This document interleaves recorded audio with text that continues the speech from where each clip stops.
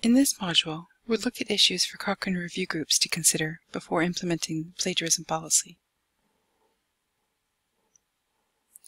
There are a few things Cochrane review groups should consider prior to implementing the plagiarism policy. Firstly, what will prompt you to check?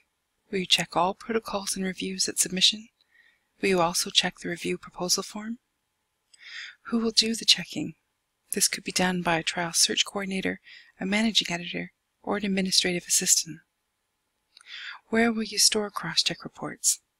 By default, they are stored in CrossCheck for you, but we would recommend that if you have a report that causes any action to be taken, that you also store a copy of the report in CRG files for the review, and include a note noting what you found and the actions taken.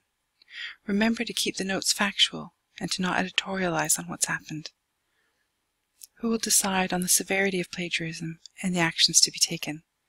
Will this be an individual or a group of people? Who will contact the authors? Will you contact just the corresponding author or all authors of the review? We recommend that you think about these things and the processes you might put in place because of them in advance of implementing the policy.